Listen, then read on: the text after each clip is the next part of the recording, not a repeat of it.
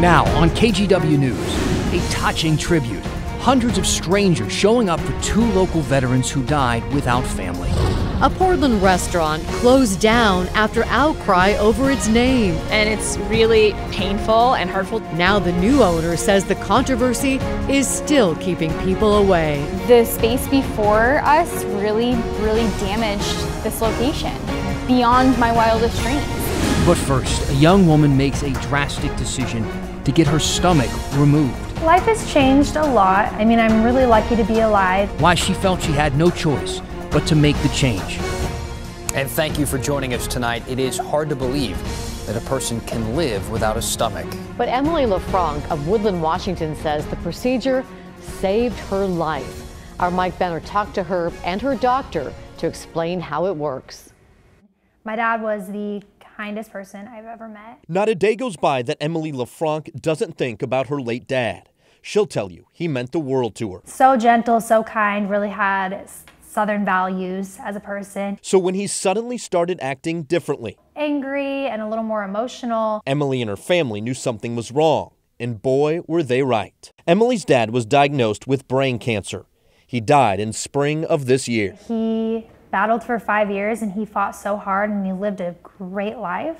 As if the brain cancer fight wasn't tough enough, Emily says tests revealed her dad had a mutation in his CDH1 gene. The gene mutation put him at risk for stomach cancer as well.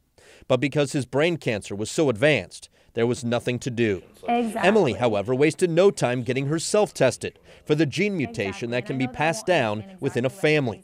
Sure enough, she too carried the CDH1 gene mutation. Right now they think if you have the gene, you have up to an 80% chance of getting stomach cancer. Emily wanted nothing to do with that, so she took matters into her own hands. Yeah, I was gonna get my stomach removed no matter what. You heard right. Emily made the decision to remove her stomach. Research led her to the National Institutes of Health in Bethesda, Maryland, and Dr. Jeremy Davis. We connected over Skype. Once you've developed stomach cancer, the likelihood of surviving it 5 years down the road is pretty low. With that in mind, Dr. Davis and his team got to work.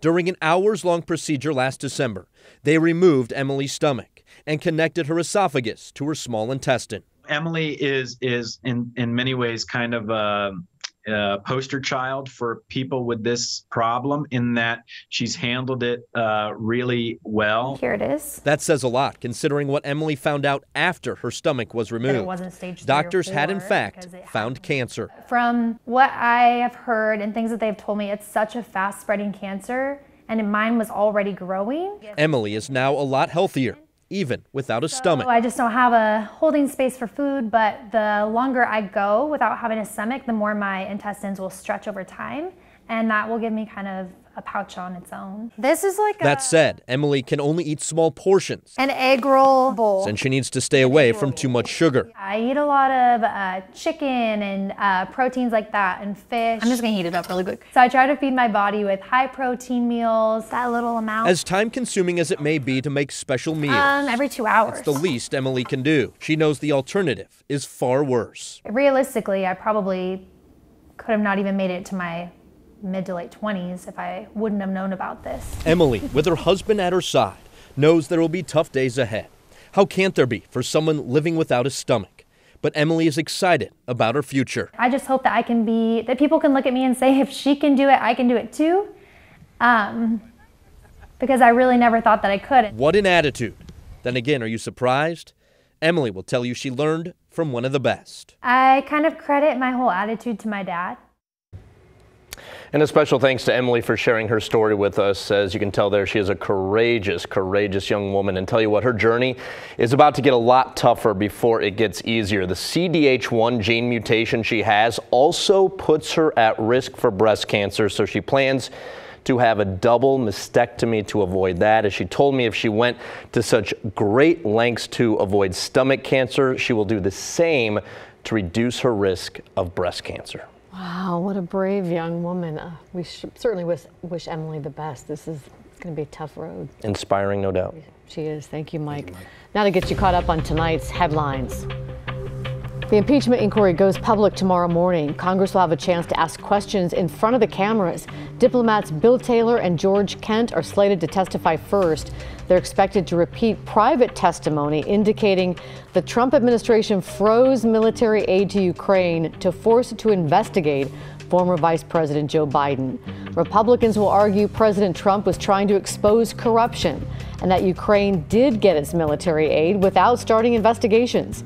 The hearings begin at 7 a.m. our time. You can watch them live on air or on KGW.com. Bi-Mart is closing all their pharmacies in their Portland area stores, including locations as far away as Newburgh and Sandy. Bi-Mart says, frankly, the growing number of competing pharmacies just made it too hard to keep theirs open. The Bi-Mart stores themselves, they will stay open. Prescriptions, though, will be transferred now to nearby Walgreens stores. The Corvallis School Board tonight accepted the resignation of one of its members, Brandy Fortson. She came under fire for tweeting, quote, "Hey kids, always remember that all cops are," and she used an expletive to end that tweet. The post drew national criticism. New tonight, the owner of a boutique in downtown Portland, cleaning up after some vandals targeted his business.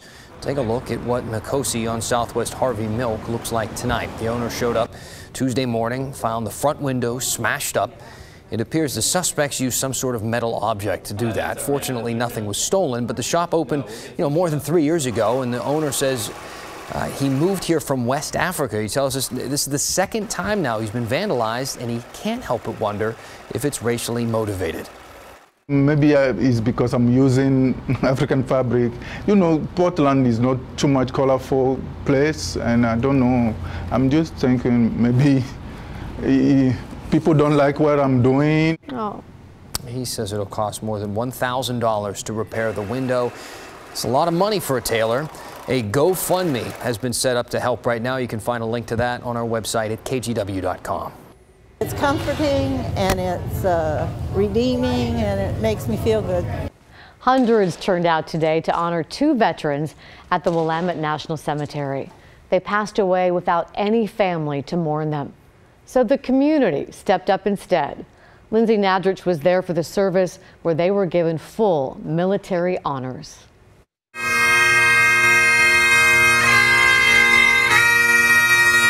Marine Corps veteran Douglas Ray Walls and Navy veteran Danny Jo Mendenhall both passed away without any family. They're considered unclaimed veterans. But as the speaker said at today's service, unclaimed doesn't mean unloved.